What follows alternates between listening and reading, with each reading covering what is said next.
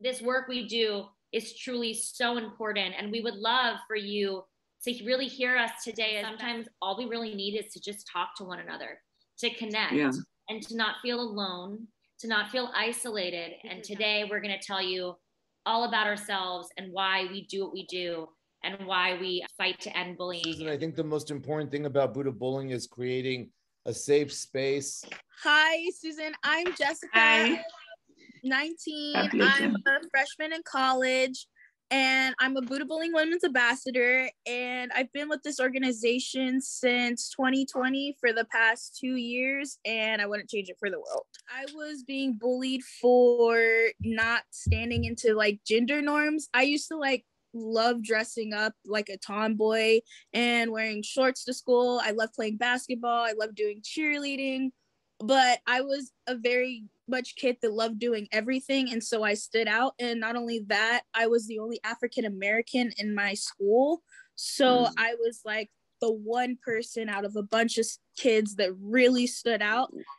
We have several. Most of these students are from different schools. These ones are from this one's actually Maurice and Alphonse are from Kisumu. That's the western part of Kenya. Okay.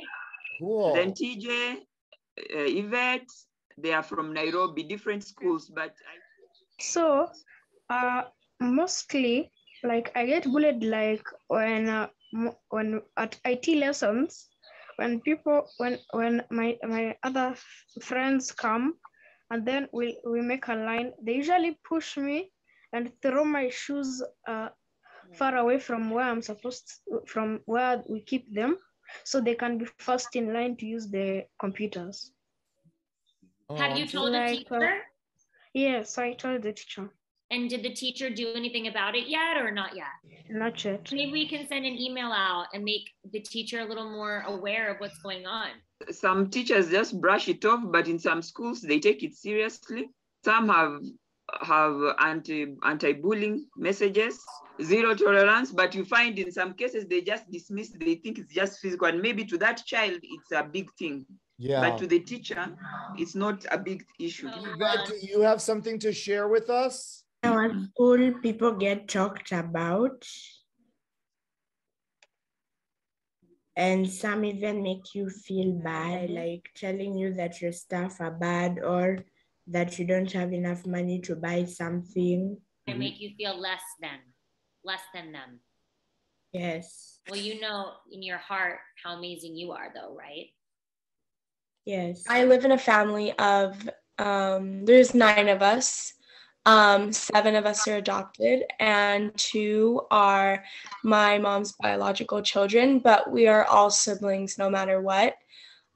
So obviously, a lot of the clothes my older sister used, I would use. She would pass them down and I would use them, because sometimes you have to understand that not everyone is given the same opportunities and resources in life. And so opportunities don't come all the time. But when an opportunity comes by, you need to grab that opportunity and hold on to it, because you don't know when you're getting another one.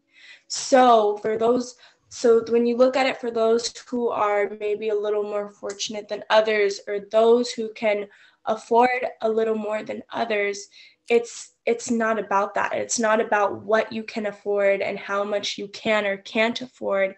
It's about being grateful for the opportunities you have. So a lot of the stuff that you were handed down, or maybe things that you can't afford now, but you want to work towards, that's the motivation you need to use. And materialistic things really mean nothing at the end of the day. Yeah.